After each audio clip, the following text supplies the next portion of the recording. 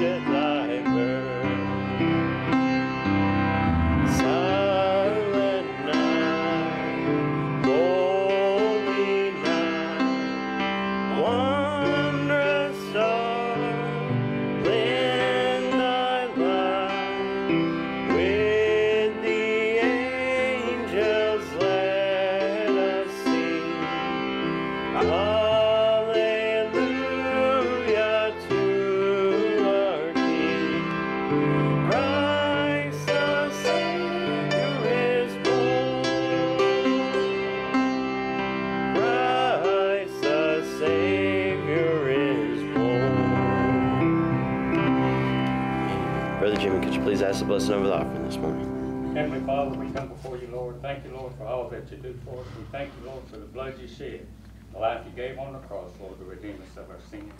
Thank you, Lord, that where our sin did abound, your grace did much more abound. Thank you, Lord, that our salvation is a gift, for we can never ever gain it on our own.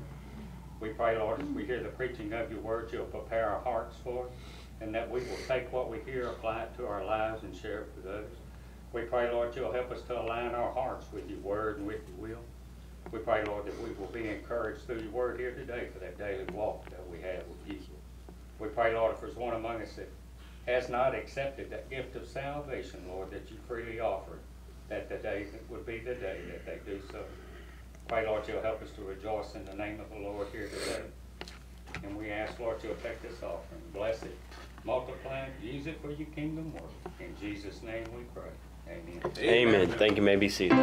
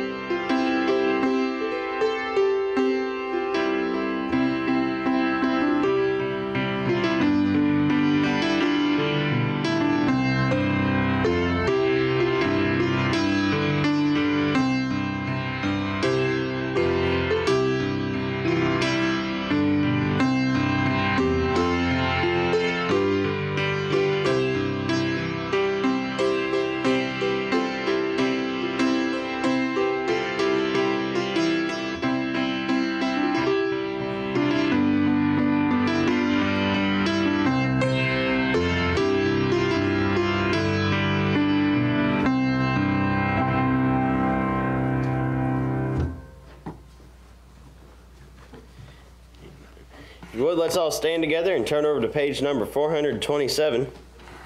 Page 427, and after the first verse, we'll go around and greet each other, welcome each other to the house of the Lord this morning.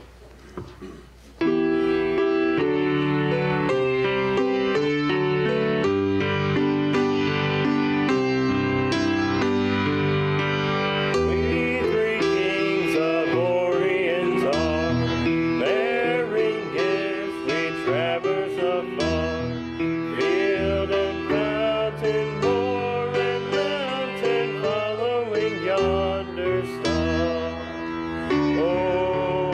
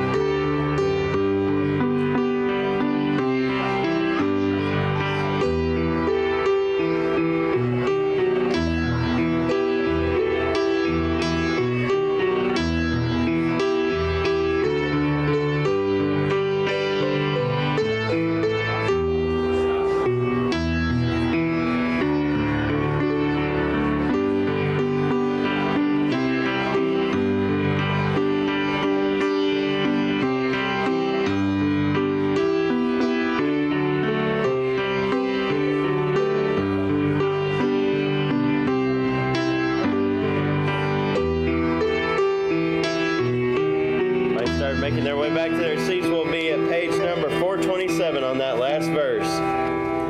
Glorious now, behold him arise, King and God, sacrifice. Hallelujah, hallelujah, fills through the earth and sky.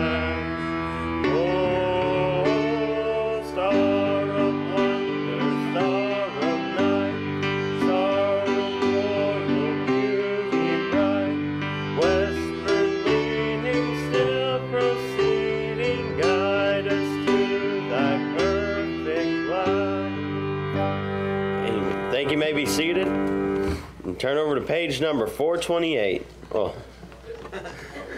page 428.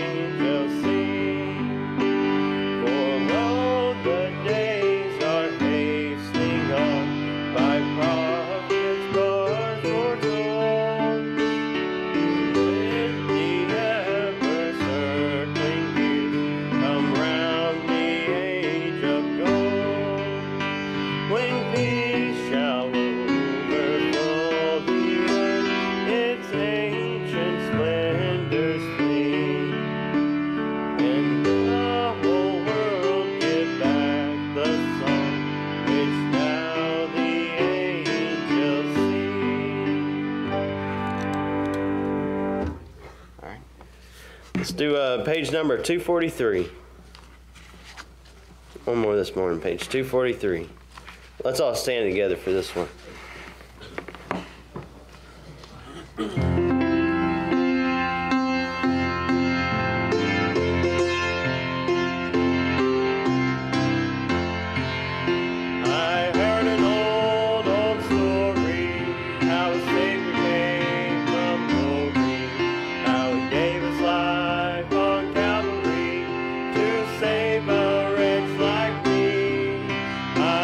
About his groaning.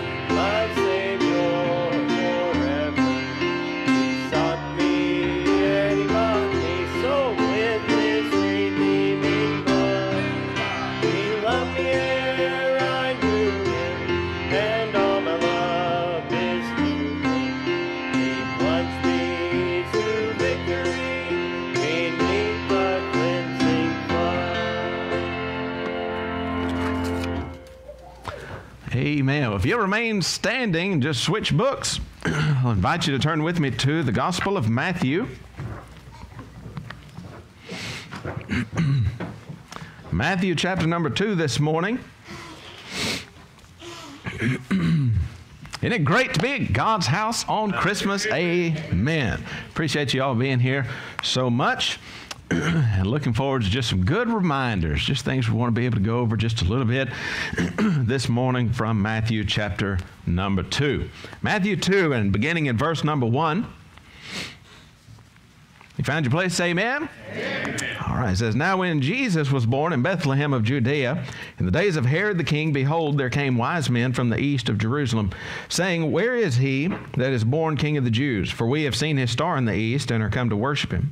When Herod the king had heard these things, he was troubled, and all Jerusalem with him. And when he had gathered all the chief priests and scribes of the people together, he demanded of them where Christ should be born. And they said unto him, In Bethlehem of Judea, for thus it is written by the prophet, And thou, Bethlehem, in the land of Judah, art not the least among the princes of Judah, for out of thee shall come a governor that shall rule my people Israel. Then Herod, when he had privily called the wise men, inquired of them diligently what time the star appeared. And he sent them unto Bethlehem, and said, Go and search diligently for the young child, and when ye have found him, bring me word again, that I may come and worship him also.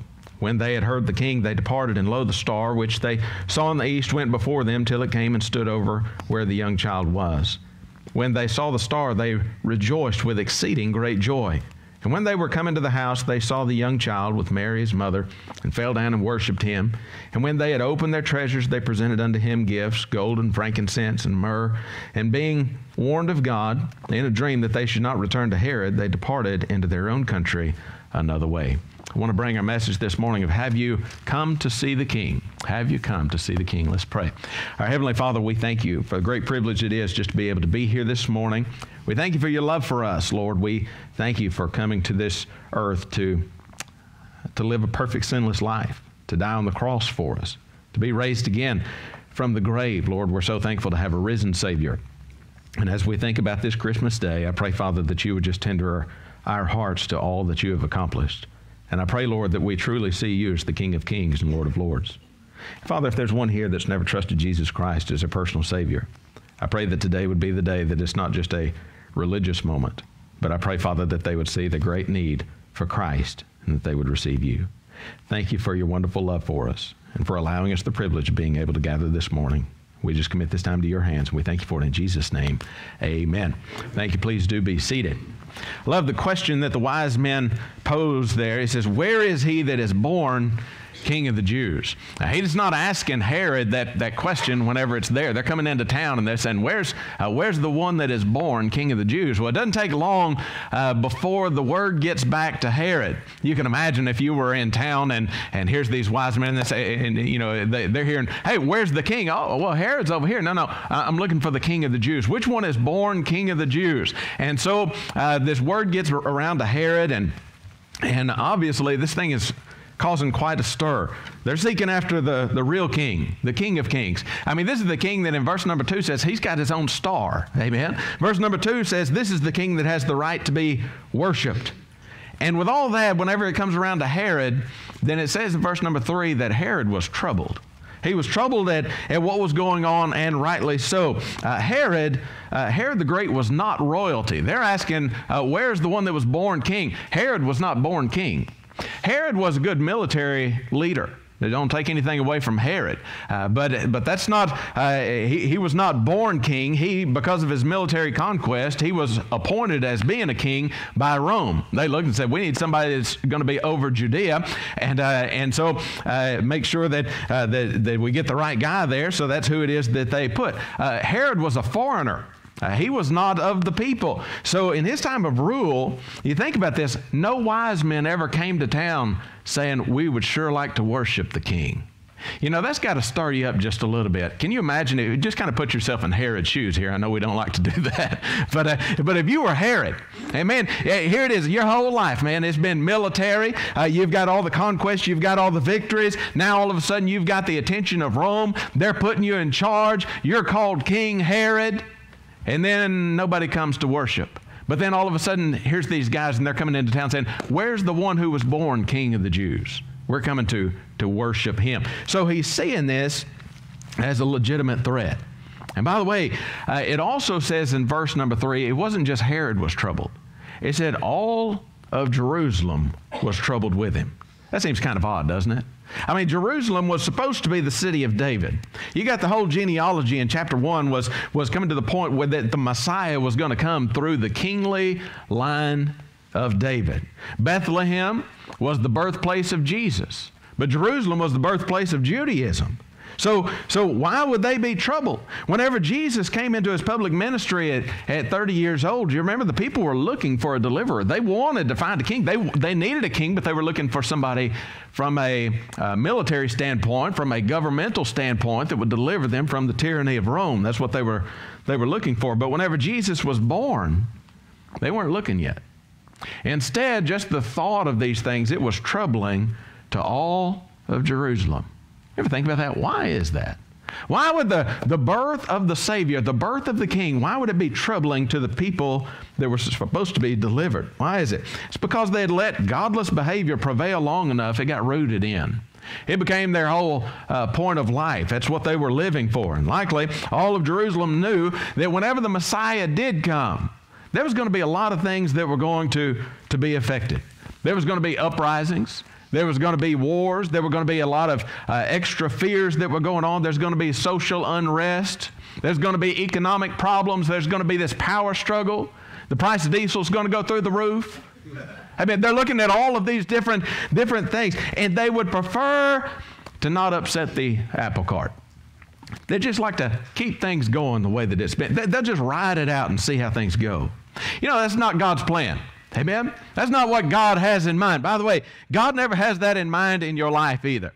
Whenever you think about your own personal walk on this earth, he never just wants to say, well, let's just kind of coast things through and see what happens. Let's just kind of hope for the best. No, God says, I sent my only begotten Son. I mean, he sent Jesus to be able to come to this sin-cursed earth so that we could know the abundance of salvation, the abundant life in Christ. And he said the last thing that you ever want to do is just coast things through. Just kind of hope for the best, be a little religious on the side. That's not God's plan. God does not share his throne. Amen. Herod, he may have been a mighty military leader, but he also knew that he didn't know all the fine details of the Word of God. He didn't know what was going on. And so you get down to verse number 4, it says, and when he had gathered all the chief priests and scribes of the people together. I like that. The chief priests, or the chief priest and the scribes of the people, not just his, but of the people. He gathered them together, and he demanded of them where Christ should be born.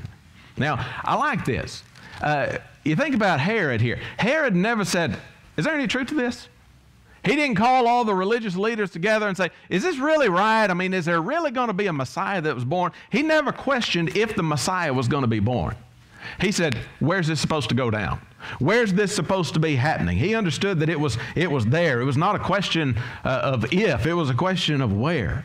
He wanted to know what the Scriptures had to say about it. So he calls the religious officials together as his council. Now, here's some men, we'll see this in a minute, but they didn't really love God. They had a lot of understanding. They were religious, they were intellectual, but their love wasn't really there. But they could answer the question for him. So they quoted the prophet Micah in verses 5 and 6. They said unto him, he said, in Bethlehem of Judea, for thus it is written by the prophet, and thou Bethlehem in the land of Judah, art not the least among the princes of Judah, for out of thee shall come a governor that shall rule my people Israel. So in the little bit of time that we got this morning, I just want to kind of put ourselves in that same position as the wise men. I want to ask the same question, have you come to see the King? Have you come to see the King? All of these things are shaping out, a lot of details that are happening here. There's a lot of things that's going on in Herod's life, a lot of things that's going on in Jerusalem, a lot of things that's going on certainly in Mary and Joseph's life. They've got all of these different details that are happening. God's working in the midst of it. But we can't get past the point of asking, did we come to see the King? You know, today it's so easy to get distracted by all the busyness of the day. So, man, this is Christmas Day, and you're in church, and I applaud you for that. But I understand there's probably stuff that you got planned right after church. I know you got family gatherings. There's gifts and things like that. If you hadn't done it, it's probably coming. There's all kinds of different things that's going on. There's traveling that's happening. But you made this time to come into the house of God. But not just to come into the house of God. You need to see the King. We want to be able to recognize who Jesus is, what it is that he came to do. And that's what you see in this life. These wise men, they knew that the King was to be sought. They knew that the King was to be sought. And verse number 6, we just read that the prophet Micah was quoted about the location of Jesus' birth. But there was more testified about in Scripture. Verse number 2 tells us very plainly, it says, this was the birth of the King. Now, this is pretty awesome whenever you think about Jesus here. Jesus was different than any other. His life didn't begin whenever he was born. Amen? That's hard to get your brain around. That's one of those things that, yeah, we got it, but we don't really got it. We don't really understand it the way that it is. In John 1:1, it says, in the beginning was the Word, and the Word was with God, and the Word was God. And then he goes on in verse 14, it says, and the Word was made flesh and dwelt among us, and we beheld his glory. The glory is of the only begotten of the Father, full of grace and truth. The birth of Jesus Christ was the birth of one who already existed. This was the birth of the Creator. This is the birth of the one who created birth. Amen? I mean, get your head around that one. This was a time of humbling in which Jesus left the very glory and splendors of heaven to be made in the likeness of men. He left his eternal home. He came to a sin-cursed world. Why? To be our Redeemer. Man, you should never get over that. He should have been sought after. He should have been the number one priority just to be able to hear. Whenever wise men came and said, where is the King of the Jews? Man, they should have just fell out right there. But they were busy. They had things that were going on. They had other things that preoccupied their mind. He should have been sought after. But by and large, what you see is that for the most part, he was just kind of unexpected. He wasn't planned for. I can imagine how the people would have largely given up on the coming of the Messiah. There'd been, if you were to put yourself in their position, there'd been such an extended point of silence from God. If you'd wonder if God was concerned about you, after that amount of time. If you hadn't heard from God for all these centuries of time, where there hasn't been a direct relation by a prophet to the people, you'd probably wonder, I wonder if we just pushed it too far. I wonder if God said, enough is enough, and he's tired of messing with us. Maybe the people thought they'd really blown it. God wasn't going to help them anymore. But it's interesting, whenever you start out in chapter number 1, we won't go through it all, but those first 17 verses goes through the very genealogy. And it's there to build us up to the coming of Jesus. It's interesting because whenever you start thinking about the thoughts that they may have had, maybe we took it too far, maybe we blew it, and yet you start going through the genealogies and you find people in Jesus' past like Rahab, the harlot. You find Bathsheba that in verse 6 is mentioned as the former wife of Uriah. That genealogy is a reminder that the Lord always delivers. The Lord always keeps his promises. Amen? Amen. At a time whenever the people of this world are so set to make something of themselves, we need to remember the King. He humbled himself to be a servant. We remind ourselves that we're to be like Christ. We're supposed to be. That's what Christian means. Amen? So, well, I'm Christian. Are you? Because it means to be like Christ, to follow him.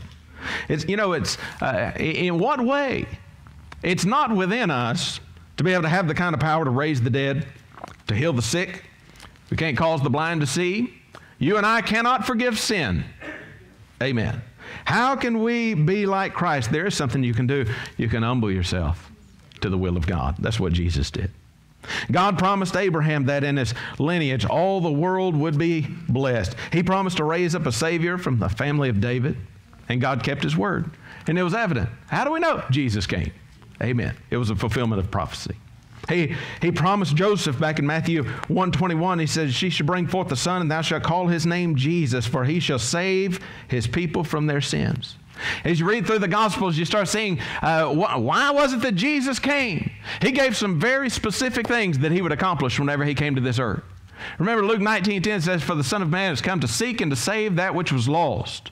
Mark 10:45, Jesus said that the Son of Man came not to be ministered unto, but to minister, and to give his life a ransom for many. In John 9:39, Jesus said, for judgment I am come into the world, that they which see not might see. Matthew 5:17, Jesus said, think not that I'm come to destroy the law or the prophets. I'm not come to destroy, but to fulfill.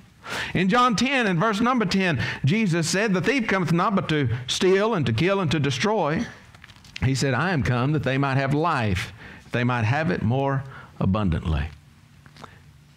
That's pretty amazing. Then you got Herod. Herod couldn't do any of those things. He was an appointed king. He was a man-made king, but he couldn't do the things that only the true king could do. No wonder the wise men are looking for him. Amen. No wonder they said, we're willing to drop everything else. We're willing to walk the long distance. We're willing to bring gifts. We're willing to do all of this. We're willing to come and worship him, because no earthly person could ever do what Jesus did. Jesus was the answer for all of mankind. The rest of the world, think about this. Just, the rest of the world is like those saying, no room in the inn. No room in the inn. But the wise men were different. As soon as they heard of the king's coming, they sought him out. They wanted to meet him. They wanted to be a part of what was going on. That's still a mark of true wisdom today. It's not just knowing that he came. Amen. Oh, listen, we are in the South. Amen. I should have gotten most of you. Amen. Sorry, guys. Hey, listen, you've got the privilege of being able to go into church and hear the Word of God preached and understand that Jesus did come. But it's one thing to be able to just know it in our head and knowing the story and knowing about what Christmas is, knowing what Easter is. It's something else to want to meet him. Oh boy, that's the desire of the heart. That's still that mark of real wisdom. It's wanting to know him personally. The wise men knew that he is to be sought. They also knew that he is to be received. They knew that he is to be received. Now look at what they say in verse number 2. It says, saying, where is he that is born King of the Jews? For we have seen his star in the east and are come to worship him. That's a prevalent thought. If you look down to verse number 8, Herod's talking here kind of deceptively, but look at what he says. He says, he sent them to Bethlehem and said, go and search diligently for the young child, and when you have found him, bring me word again that I may come and worship him also. Why would he tell the wise men that he wanted to go worship other than just being a deceiver? Well, he knows that that's what you're supposed to do. Whenever you understand that this is the King of Kings that has just been born, whenever you see this is the King of his people, this is the Messiah come to earth, there's no other response that he didn't say, well, I want to send a token, let me know where he's at because I've got these great people that make fruit baskets. It's going to be wonderful. He's like, no, he says, I'll come and worship him or two. And again, he was being deceptive. But that was the point. That's what it was that he was supposed to be doing. The wise men knew that the king was worthy of worship, and they weren't the only ones. Throughout the account of Jesus' birth, it's interesting. I love what God does in his word, in that he puts all these relationships together. Our whole life, boy, it's made interesting through the relationships, amen? It's one thing to be able to say, well, I wake up, I go to work, then I come home, and then I go to bed. And, that's pretty much it. But that's not it. You wake up, and you've got relationships at home. You go to work, you got relationships at work. Some of them are there to try you. Amen? Others, they're there, man, it's like, I don't think I could make it through the day if I didn't have, a work friend that we're on the same page with. That's just a blessing to be able to, you spend however many hours a day at work. It's good to be able to have somebody that you're in agreement with. Amen? And then you come home. Guess what you got at home? Relationships. You got other people that you're going to correspond with. You're going to be talking about. You're going to be sharing those things. Boy, the relationships make your life. And that's true in the Word of God as well. You're missing out on something if you're just looking at dates and times and measures. All of you probably had some kind of history class in school. If you're like mine, it was horrible. Absolutely horrible. I love history now. But whenever we were in school, I remember Kim and I have had this conversation. Why did I hate history so much? And sorry if you're a history teacher or something. No. But it was horrible. Why was that? It was because the whole point of history was they would say, memorize this date and shut up. Don't talk, because it was the coach that was teaching the history class. That was it. You know, they just had to, by default, they had to be there. They were either going to teach health science or history, you know, and that was it. Just sit down, don't ask me anything, memorize the date. That's not the way it is, man. It's relationships. And you start looking through Scripture, and there's all these relationships all around Jesus. It's not just about the date and the time. No, it's about what was happening with the people. We talked about Joseph just recently. Think about what Jesus meant to Joseph. Joseph was a carpenter.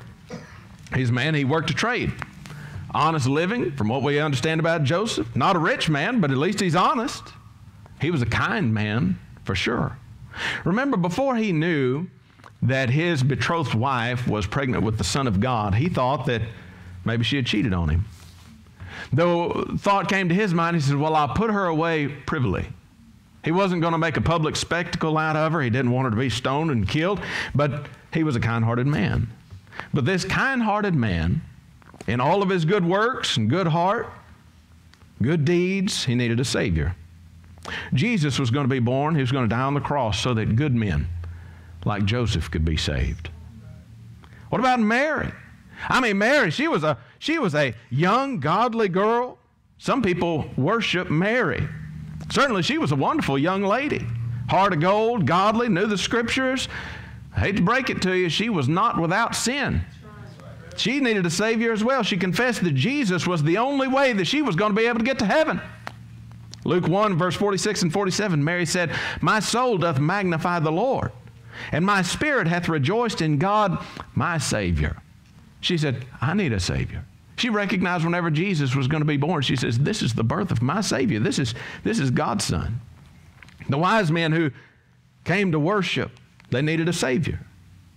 Not much is known about the wise men. They've been the subject of a lot of speculation as to where they were from and what they really did and how far they came. And I mean, there's all these things that people wonder about. Some say that they were astronomers because they're watching the stars and seeing those things.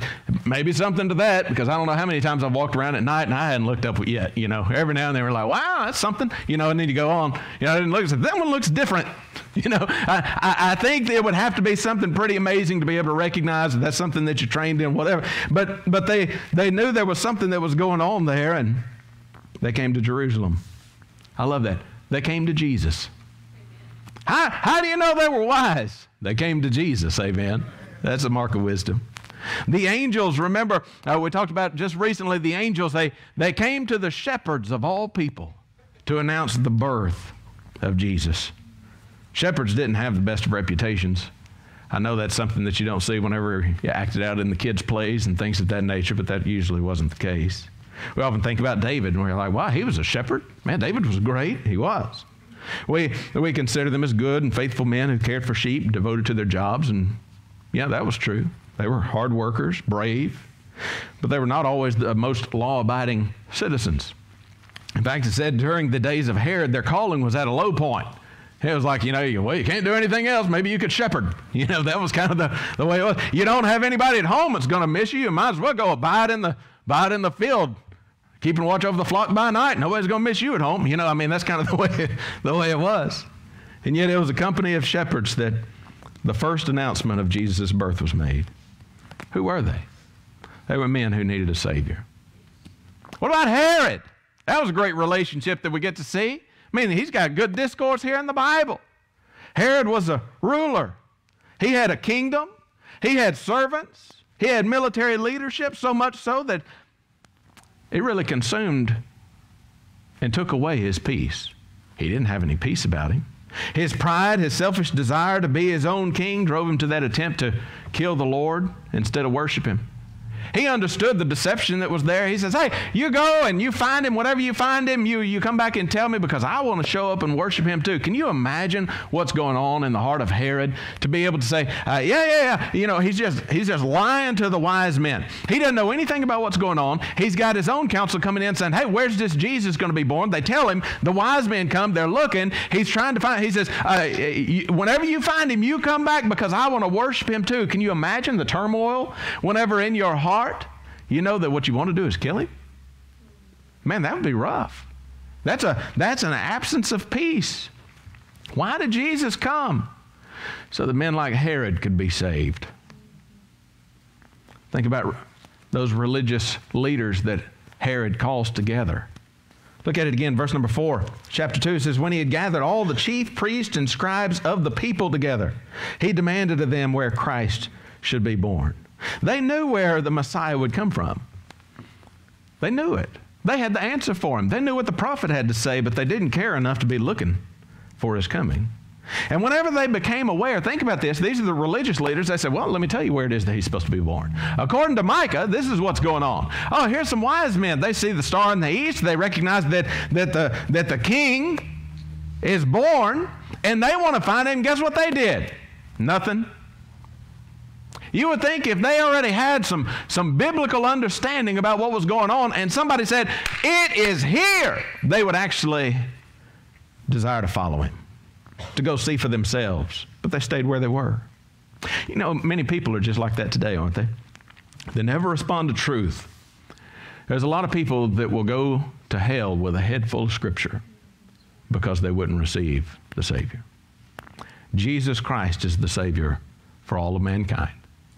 He's the Savior for good men, for lawless men, for the religious young and the religious old, for wise men that come, for the poor.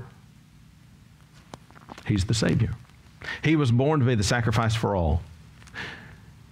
But knowing it doesn't save you. He has to be received. The wise men knew. Hey, the king is to be sought, the king is to be received, and lastly, the king was to be worshiped. Look at what it says in verse number 9. It says, when they had heard the king, they departed, and lo, the star which they saw in the east went before them till it came and stood over where the young child was. When they saw the star, they rejoiced with exceeding great joy. I love that phrase. They rejoiced with, they didn't just rejoice. Amen. It says they rejoiced with exceeding great joy. You ever think about that? What makes the difference? What makes the difference between it's like, well, I got some regular joy. I just got regular. I didn't get high octane, exceeding great joy. What is it that actually makes the difference between regular joy and exceeding great joy? Here it is. It's the personal recognition. It's the personal recognition. You might know somebody, maybe it's a soldier that's coming home for the holidays. If you see a soldier coming home for the holidays, there's joy for them. Amen. You're happy for them. Say, oh, my so-and-so's coming in. Great. Oh, I'm glad. I've had that conversation this week several times. That's great. I'm glad they're able to come in. I'm glad that you're getting to spend that time together. Oh, we're going to have Christmas together. What, you know, oh, that's wonderful. You know what makes it exceeding great joy? It's whenever it's your soldier. Whenever it's your child that's been gone for months and all of a sudden they come in the door. I know I'm not the only one. I love the YouTube videos. The soldiers coming home. And I'm over there going, what is that? Mom and Dad didn't even know they were coming. And all of a sudden they walk in the door. I always love it whenever they're at the restaurant. They just kind of come up with the person's fries. You know, it's like, here you go. Ah! Right there, Mama has exceeding great joy. That's real rejoicing. Why? It's personal. It's personal. The wise men knew what the birth of the Lord meant. There's other times in the Bible, I started looking up that phrase. I wonder where else it talks about exceeding great. Exceeding great. It's an interesting phrase. I started looking it up this week. I'll give you just a couple. 2 Chronicles 16, verse number 12, it talked about the disease of Asa. The disease of Asa was exceeding great. I find it interesting. Where was that disease? His feet. So what's the significance of that? You know, I was thinking about the tabernacle. Whenever the priest would minister in the tabernacle, you remember they had the brazen altar and then they had the brazen laver, and then they would get into the holy place. That was the covered area that was there, and they would minister for the people, and that's where they would offer the sacrifice and offer the incense and all that. They had the altar of incense there and the lampstand and the showbread and all those things that were there. But every time, whenever the priest would walk by from the brazen altar, before they would go into the the holy place there, they had to pass by the brazen laver. And that brazen laver was not just for the washing of the hands, but it was for the washing of the feet also. And they would walk whenever they would go through from the brazen altar into the holy place. They would stop and they would wash their hands and they would wash their feet, and then they would go on in and they would minister. And then whenever they were coming out of the holy place and they were coming back for another offering, they were coming back to the altar, they would stop again and they would wash their hands and they would wash their feet. Why would they be washing their feet whenever they've been ministering in the holy place and they're going back to the altar? Because where they're ministering is still dirt floor. They've got all the gold and silver, they got all the stones, everything, but the floor itself is a dirt floor. And the more that they're just walking about, just ministering, what happens? All of a sudden they start getting a lot of dirt on them. The same thing happens to you and I. You may know Christ is Savior, but the more that you're out in the world, you know what happens? The dirt of the world just kind of keeps heaping up on you. There comes by the point, how do you get cleansed from that? Well, the Bible talks about that washing of water by the Word. Shows you the things that are there. Now, anyway, all that's going on with the feet. Asa had this exceeding great disease about the feet. Ezekiel 9, verse number 9, tells about the children of Israel. It says, Then said he unto me, the iniquity of the house of Israel and Judah is exceeding great. Isn't that something? He's talking about sin. He says, well, this sin of the people, it's exceeding great. And it goes on, it says, and the land is full of blood, and the city full of perverseness. For they say, the Lord hath forsaken the earth, and the Lord seeth not. I said, man, God ain't even looking. God's not looking. I'll just do whatever. And he says, the perversion that was going on in the people was so much, he said, their sin, their iniquity was exceeding great. No wonder whenever the wise men heard about the birth of the Messiah, that God in the flesh had come, they said, this is exceeding great. They joyed with exceeding great. Why? Because they understood that the sin was exceeding great. They understood that the Savior had to be exceeding great.